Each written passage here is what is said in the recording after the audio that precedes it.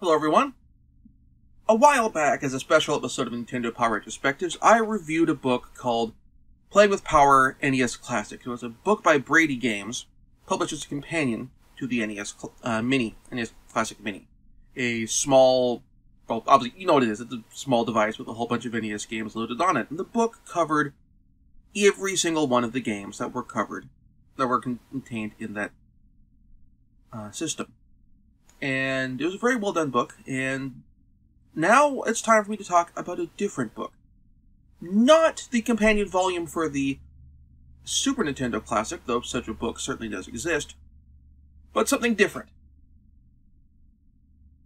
This is Final Fantasy Ultimania Archive, a book which came out in 2018 by Dark Horse Books. They're the company just doing various comic books like Hellboy and various manga like Berserk and Hellsing.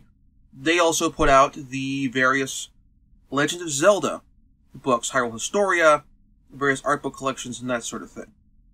So, this book is a collection of translated information from a book series known as the Ultimania series.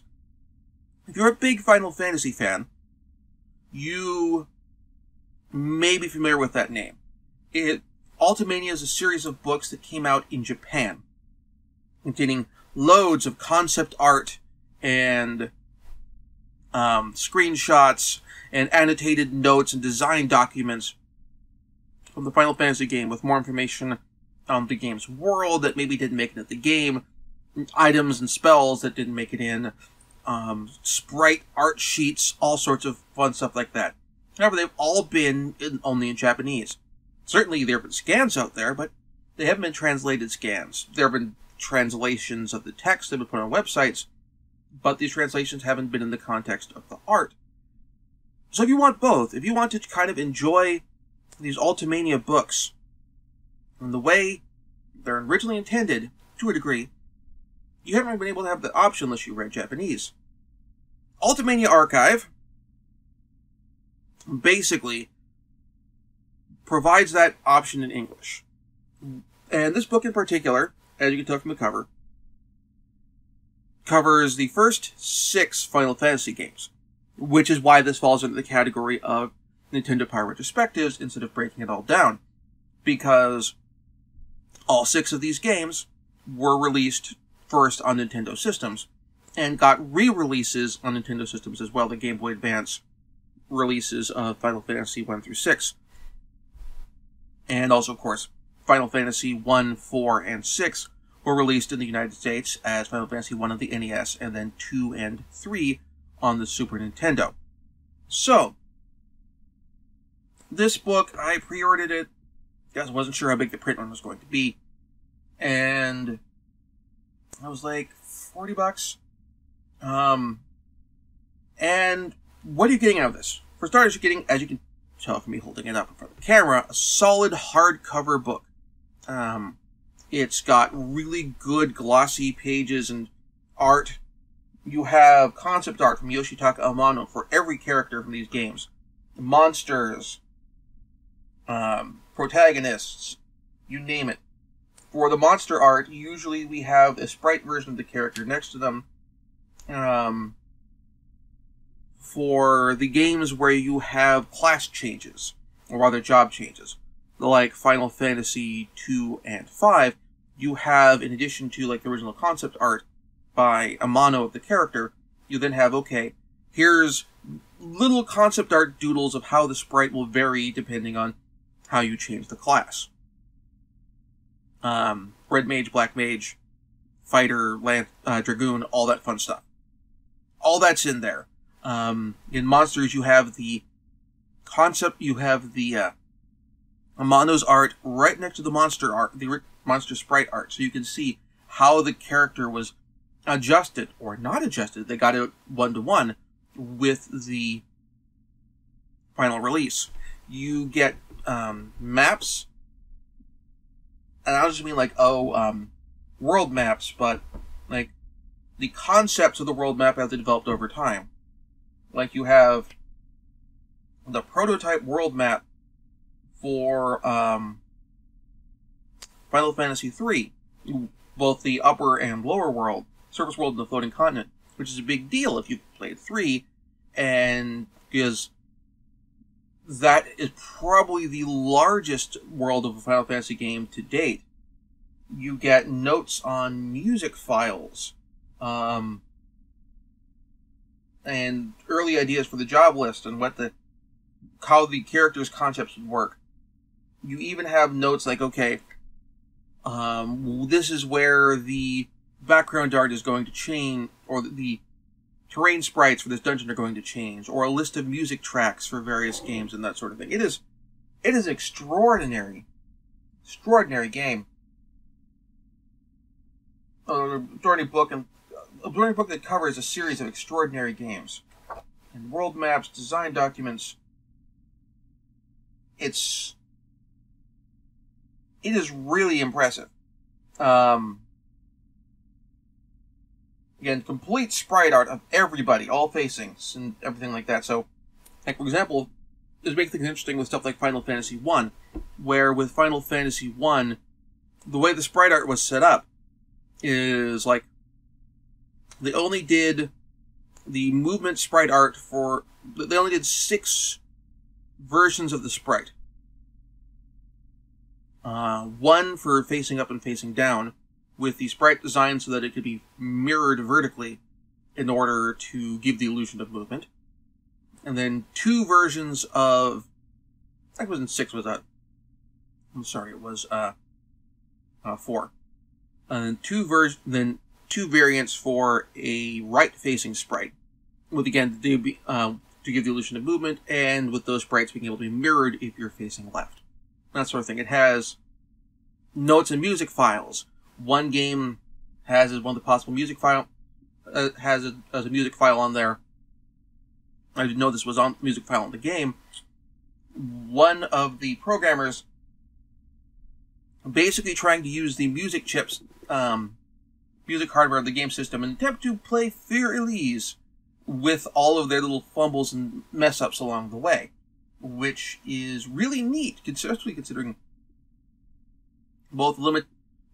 hey, we have only so much space on this chip, on the cartridge, but also in terms of, they put this on there, that's not something necessarily you would know, because not all these games had a sound test mode or anything like that.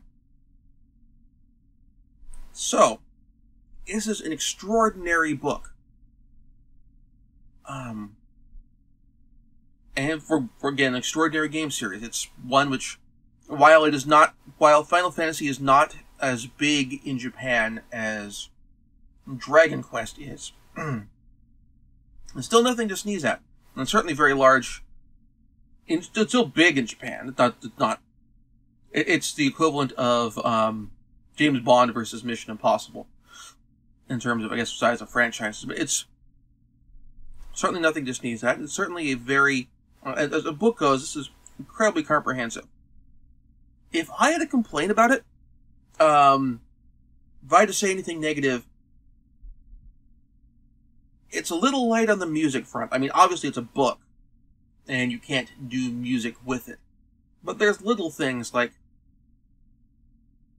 information on Final Fantasy VI on the opera scene, which is probably considered one of the most beloved sequences of the game. It's one of the parts that everyone talks about. Even though it's a relatively light interlude in the middle of the game, it's still kind of nuts. And both in terms of what they did with the sound chips to get it while not having human voice, giving a good approximation of human voice. And also in terms of what is actually a fairly involved choreography of sprites for that sequence.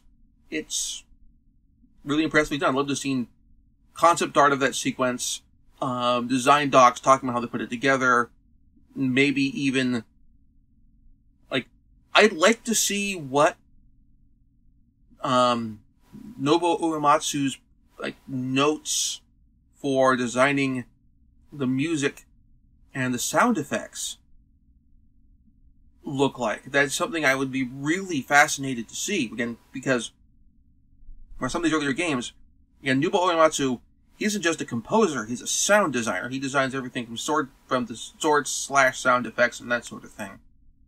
And he also has to juggle with the sound hardware, having the sound effects and the music going at the same time, which if you played a lot of NES games, is actually kind of tricky, because sometimes your sound effect is going to be taking one of the other voices on, or one of the audio channels on the Nintendo sound hardware. And I'd love to see some discussion of this from the sound hardware side of things, both as a person who enjoys retro video game music, and also in the context of being someone who's like, hey, I like to see how people find interesting ways to resolve these sort of programming problems. It's one of the reasons why Chasing the Beam is on my reading list, and I've just never really gotten around to it, mainly because, I'm not that much into the Atari 2600 from a hardware standpoint. So anyway, Final Fantasy Ultimania Archive gets an absolute full-hearted and full-throated recommendation. This is definitely worth picking up, especially if you're a fan of this era of Final Fantasy game. So, if you enjoyed this book, or are interested in this book and want to pick it up, links below to where you can get it from Amazon as a referral link. Again, check it out. I recommend getting it. And buying the book through those links will help support the site. Next time, we will return to our regularly scheduled Nintendo Power Retrospectives.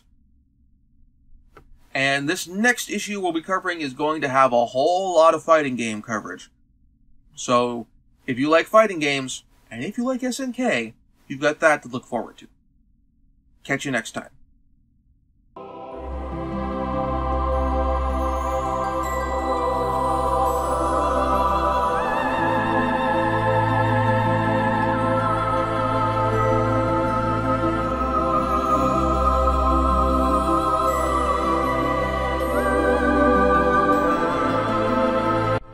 Thank you very much for watching. If you enjoyed the show, please like and subscribe. And also consider backing my Patreon. Patreon backers get episodes up to 1 week early of this show and any future Let's Plays. Also, please consider backing my Ko-fi. Toss me a few bucks also helps support the show, and it's not a monthly obligation or anything like that.